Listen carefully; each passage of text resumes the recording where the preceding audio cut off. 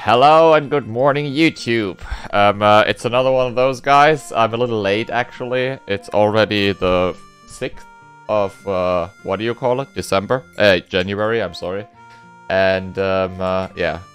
I did forget, or not forget, I just, postponed it a little bit with the December video. We'll talk stats today real quick. This video is from December 1st to December 31st.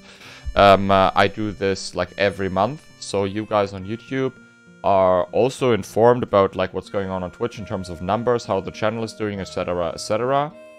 Yeah, let's start with how the month looked like. You will see the stats over here, where my hand is roughly. Let's see how the month looked like.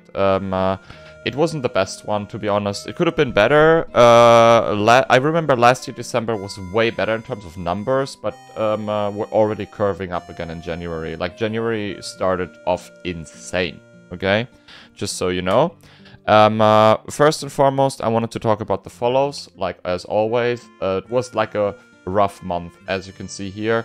897 follows, that's below average. Even far below average. Usually it's more than 1,000, and I think I have not had a month like that in terms of follows below the thousands in almost 1.5 years, probably. I have to look it up, but it doesn't happen oftentimes, at least.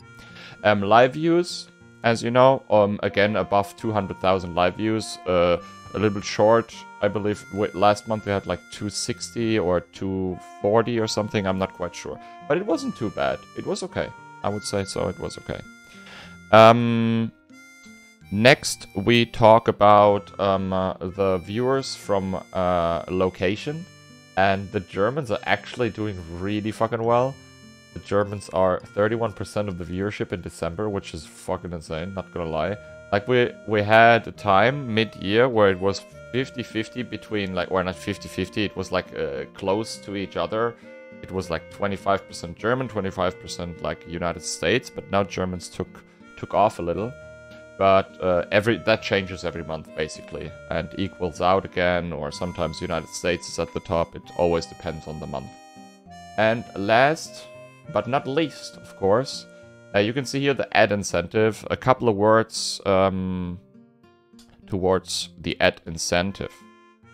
I have now taken the 3-minute ad incentive, guys. And I will maybe continue doing it depending on how it works. As you can see, I get paid $1,220, which is a lot of money. 3 minutes. I talk about it on stream. You guys are obviously, as always, informed about what's happening.